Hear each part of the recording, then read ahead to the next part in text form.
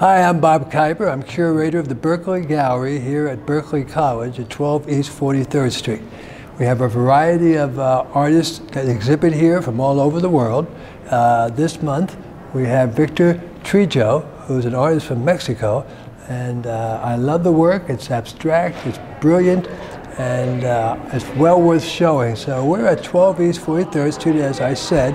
Our hours are from Monday through Saturday, Monday from 9 to 7 through Friday, and then at Saturday from 9 to 3.